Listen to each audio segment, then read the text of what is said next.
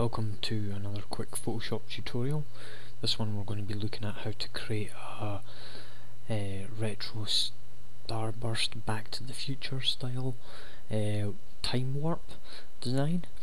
So first of all you come down and you select your colours. So I'm going to choose a foreground colour and a background colour, and then you come up to your gradient tool, and up here you select the foreground to the background option, and then all you do is hold down the shift to make the line straight and just pull your line down, pull your gradient down and let go, and that should create a nice gradient pattern.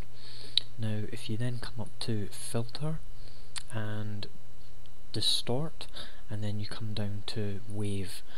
Now there's a few settings in here you want to change. Now you'll need to change the number of generators to 70, wavelength 14, maximum 18, and then amplitude 5 and 145 for the max, and then you can click OK, and that should change the look of the picture like that. And then if you come back up to filter and this time go to distort again and polar coordinates, and once you click that you'll see that there's a difference in the shape and the style of the design.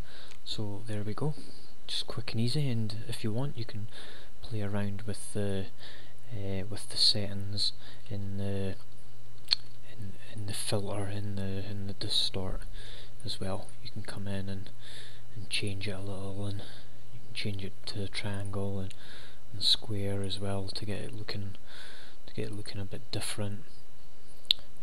So yeah, play around and see what trippy patterns you can come up with.